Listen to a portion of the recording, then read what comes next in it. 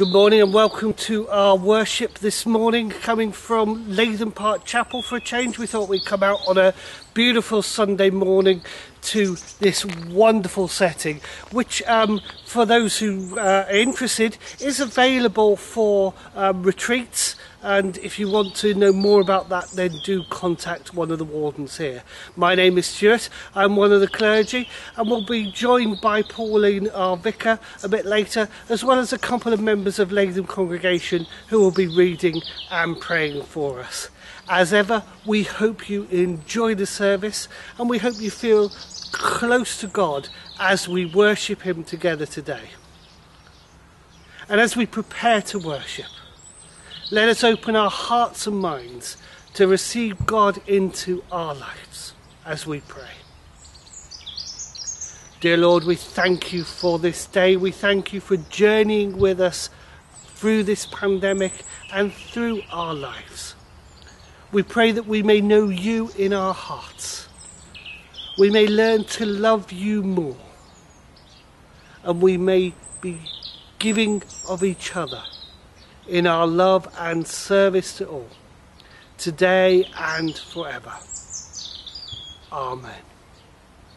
And remembering that there are things that we do wrong, let us open our hearts and confess to God, hearing the beauty of His creation, the things that we have done that we are sorry for.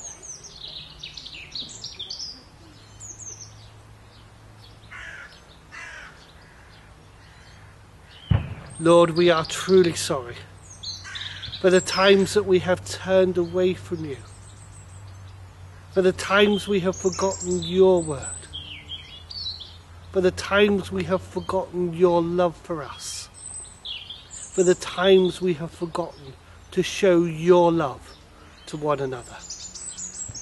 Help us, support us, strengthen us, and forgive us, today and forever. And we know that the Almighty God, who has love beyond all bounds, who is gracious without mercy, forgives us and sustains us, today and forever. Amen. The reading is taken from Exodus chapter 20, verses 1 to 17, the 10 Commandments. God spoke, and these were his words. I am the Lord your God, who brought you out of Egypt, where you were slaves. Worship no God but me. Do not make for yourselves images of anything in heaven or on earth or in the water under the earth. Do not bow down to any idol or worship it, because I am the Lord your God, and I tolerate no rivals. I bring punishment on those who hate me, and on their descendants down to the 3rd and 4th generation. But I show my love to thousands of generations of those who love me and obey my laws. Do not use my name for evil purposes, for I, the Lord your God, will punish anyone who misuses my name. Observe the Sabbath and keep it holy. You have 6 days in which to do your work, but the 7th day is a day of rest dedicated to me. On that day, no one is to work, neither you, your children, your slaves, your animals, nor the foreigners who live in your country. In 6 days I, the Lord, made the earth, the sky, the sea, and everything in them. But on the 7th day I rested. That is why I, the Lord, blessed the Sabbath and made it holy. Respect your father and your mother, so that you may live a long time in the land that I am giving you. Do not commit murder. Do not commit adultery. Do not steal. Do not accuse anyone falsely. Do not desire another man's house. Do not desire his wife, his slaves, his cattle, his donkeys, or anything else that he owns. This is the word of the Lord. I wonder if your attitude to being told what to do has altered over this last 12 months. I wonder if it sat comfortably with you, or you've interpreted the rules with some flexibility. The idea of being told what to do or what not to do is something we may want to rebel against, and this rebellion may or may not be moderated by the knowledge of the person or the organisation who is giving the orders, or the motivation behind the rules.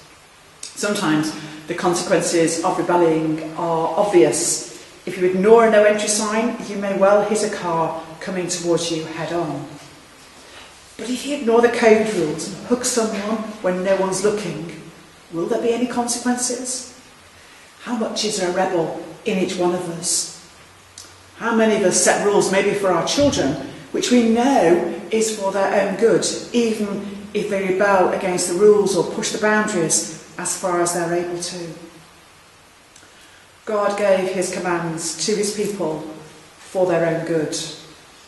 Or let me rephrase that. God gave them to us for our own good. Does it feel like that? The reality is that the Ten Commandments are there for our own good. And if we reject them, then we will suffer consequences. It may sound or feel like a list of thou shalt nots, but they break down into 3 logical sections. Peace with God, peace with my family, and peace with my neighbour. Peace with God. Then God spoke all these words. These words were spoken by God. We have a God who wants to reveal himself to us. They carry his authority and ensure the continuing relevance of his words. Much as we might like to, we cannot decide which parts of God's law we would like to keep. And because these commands come from God, we, as his people, are obliged to uphold them. Not just those that fall in with the belief system of the world around us or with our own moral compass. I am the Lord your God who brought you out of the land of Egypt, out of the house of slavery. He is a God who's active in human history. He's concerned about people. He refers to the way he's graciously delivered Israel from the slavery of Egypt. And in the Ten Commandments, God reminds his people what he's done for them before outlining how he expects them to live under his rule. You shall have no other gods before me. You shall not make for yourself any idol. The Jews were a polytheistic culture, one which worshipped many gods. Some of them were gods related to certain areas, for example, the fertility of the crops and cattle. But in contrast, God is sovereign over every area of life. He's the creator of everything, not just a small part. And today we still live in a world of different gods, not necessarily those related to the fertility of crops or cattle, but materialism, consumerism, pleasure-seeking. The Ten Commandments are saying nothing should come between us and God. We shouldn't worship any idol, possessions, money, security, status, or anything else that pushes God to one side. You shall not make wrongful use of the name of the Lord your God. Another one prohibiting using the name of God when making a promise, if that promise is not kept. And if someone didn't keep such a promise, it's almost as if that person is denying the reality of God. And we see this continued even today when people are called upon to swear a Bible in a court of law. The Ten Commandments were given to a people who God had delivered from slavery because he loved them. Not because they were more lovable or more moral than any other nation. And these commandments follow the practical demonstration of God's love. Those first ones instruct us how to keep peace with God, and the next ones direct us how to have peace with our families. They need perhaps less explanation, but that doesn't make them any easier to keep. Remember the Sabbath day. Honour your father and mother. You shall not murder. You shall not commit adultery. And breaking any of these undermines family life. Because a family is an environment where we can learn to love, to receive undeserved love, forgiveness, care, respect and loyalty. It's also an environment we can learn to give and to show love, forgiveness, care, respect and so on. And we can't do this if we fail to rest, to honour and respect each other, if one member of the family is imprisoned for murder, or the family torn apart by the betrayal of adultery. And those final commandments relate to peace with our neighbour. And again, perhaps they need less explanation than the ones relating to peace with God. But that doesn't make them any easier to keep. Neighbour means more than just the person living next to us. Indeed, our actions can affect people all around the world. Just think of pollution and CFCs and so on. So neighbour can include everyone. You shall not steal. That's not just about breaking into someone's house and taking their possessions away. Zacchaeus cheated his countrymen by exploiting them and fiddling the books. Today, people steal from their employers by turning up late for work, leaving early, fiddling expenses, using the phone for private calls and so on. You shall not steal. You shall not bear false witness against your neighbour. Lies and gossip can lead to the killing of someone's reputation or the relationship with others. And as Christians, we're called to turn away from this, to be people of the truth. You shall not covet your neighbour's house, wife, slave, ox, donkey, or anything that belongs to your neighbour. How easy or hard is this? We may not have a slave, an ox or a donkey to covet, but that doesn't mean we can ignore this commandment. It's not just about actions, but again also thoughts and motivation. These 10 commandments are not a way of earning God's favour. These are the 10 best ways, as Godly Play puts it. The 10 best ways. Ways of showing that we have received God's undeserved favour. As we think about the 10 commandments, the 10 best ways to live, don't be overwhelmed by the apparent prohibitions of them, because they're there because God loves us. That's the message for today. God loves us, cares for us, and wants the best for us. So be encouraged when you hear again these 10 best ways.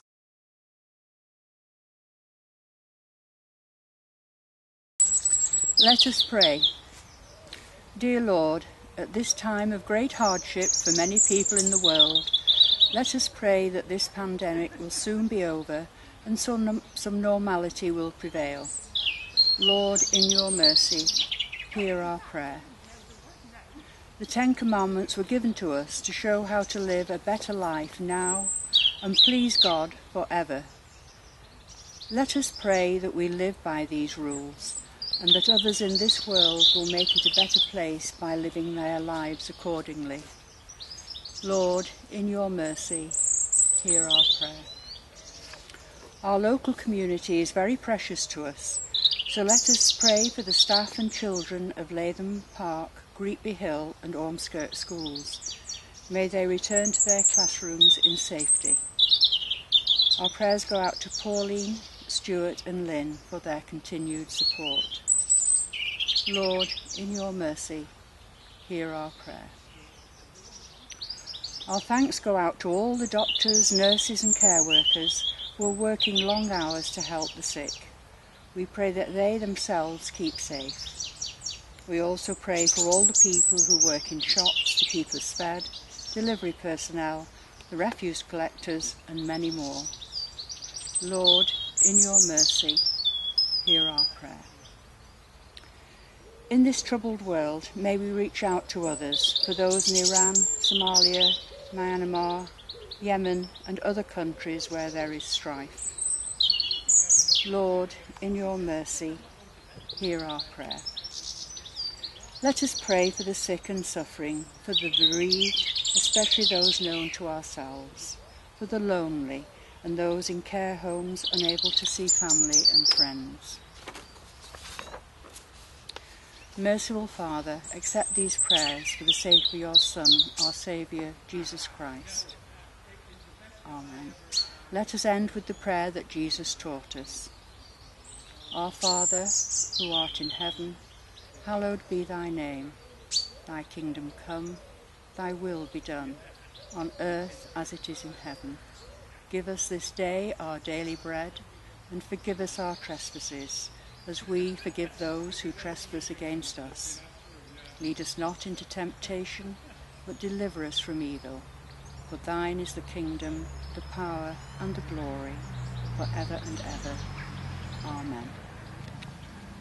So thank you to Pauline for bringing us our word this morning, and for Pauline Kenyon and Len for reading and praying for us.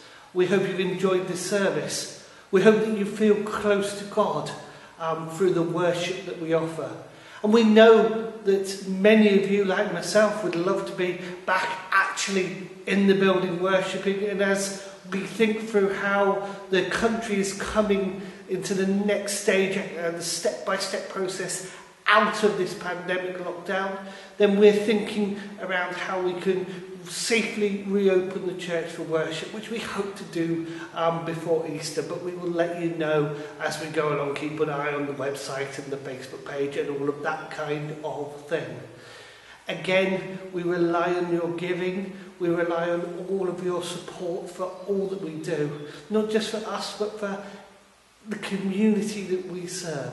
And it's really important that you continue to engage with that. And above all, we pray that you feel close to God at this time and every time. And so let us close in prayer. Lord, we thank you for bringing us together. We thank you for being on the journey.